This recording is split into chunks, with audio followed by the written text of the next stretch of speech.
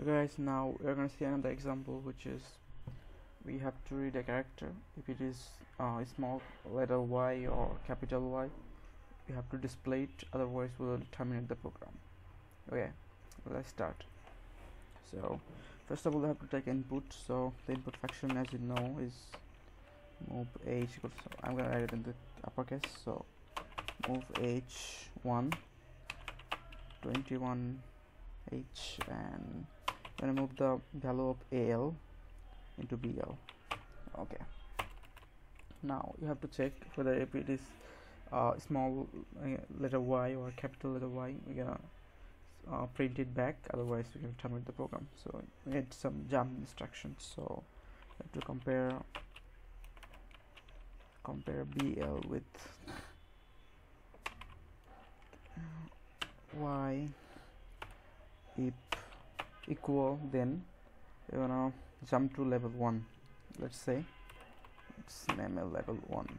Again, let's check again, compare BL small letter Y. Then we also jump into L1. Otherwise we're going to terminate the program. So that's why I can just say jump exit. Here exit is level, but in this level we haven't done anything, so it will jump.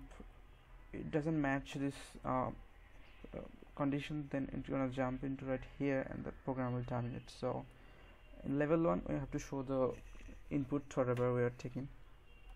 So let's write the output function, move value BL into DL and int 21h. So let's run. Okay, if it is Y, it shows Y. Reload, run. If it is small y, it shows a small y.